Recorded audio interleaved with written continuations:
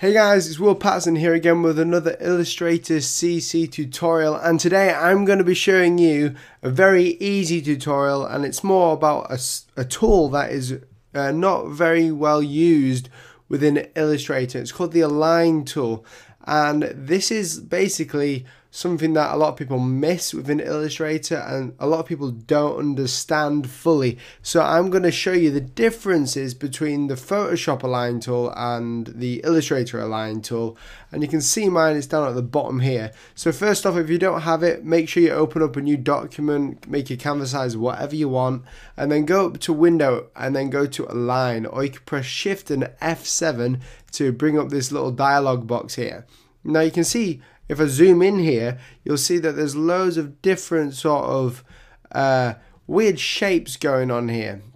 Now I'm not going to take you through each and every single one, but I'm going to show you how to perfectly align an object or your subject into the center of the artboard and into the center of another shape. So say I wanted to bring out a circle. So I'm going to bring out a circle.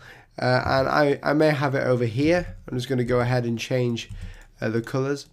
So I have a black circle here, and I could bring this out over here and say I wanted it to be exactly in the middle. Well, I could eyeball it, or I could go into my smart guides and find it, which it's there. But to make it easier, I have this thing called the Align objects. And the best thing to do is if you highlight it, you even get it up at the top here whenever you highlight a shape. And the best thing to do would be to use this because it's very quick and easy. So the first thing I would do is I highlight it, and I would say I want it in the center of my artboard. So I'm going to go ahead into Align Objects and pick this one here.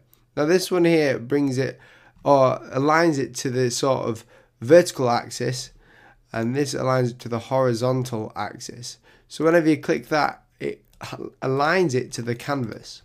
But let's say that I didn't want to align it to the canvas. Let's say I wanted to align it with another shape.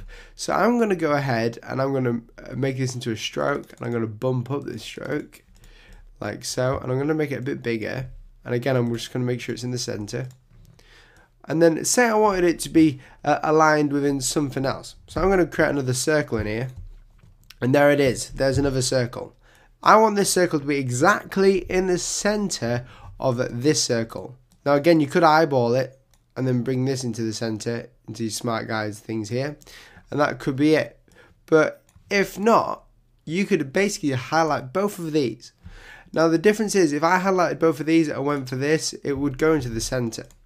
But if this was over here, they would both go into the center, but I wanted to just bring this small circle into the center of this object. And the best way to do this is to highlight both of them and then click on the thing you want to align it with. Again, which will give this a nice thicker stroke around it. And this means that you're aligning it to something. Now, as you can see, if I did this, I've got this little box up here. And you can either align it to a key object, to a selection, or to the artboard. It's automatically set to the artboard to make it easier for you, and it's automatically selected when you click another object to make it easier for you. So it's very quick. So now I've got to actually align to a key object, because when I highlight two objects and then press the first one again, or one of them again, highlights it, and then it means it's a key object. Now I'm going to highlight that, just do that, and I'm going to go into my Align Objects and align that in there. You can do this in so many different ways. I'm going to go ahead and bring out a box like this. Then I'm going to go text and bring out some text. Let's just size this text up a little bit. I'm going to go ahead and make the text uppercase. I'm going to go to this like so, and I'm going to convert it to a shape.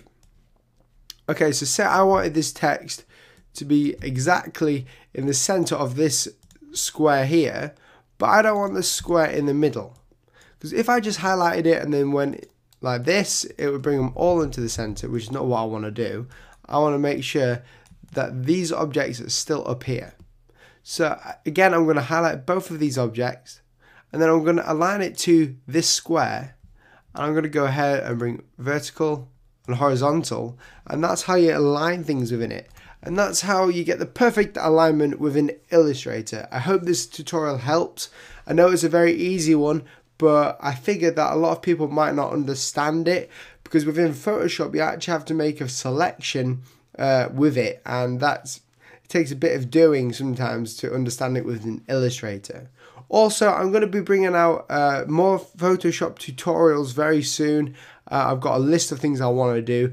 I'm not going to take a break from Illustrator. I'm just going to do more Photoshop tutorials in the coming weeks. So look out for 2 videos every week, which is going to be like 1 Illustrator and 1 Photoshop, which is going to be really cool. So thank you very much for watching, and I'll see you later. Make sure you check down below for the next live stream date. I'm going to be live streaming, and hopefully I'll have a guest with me.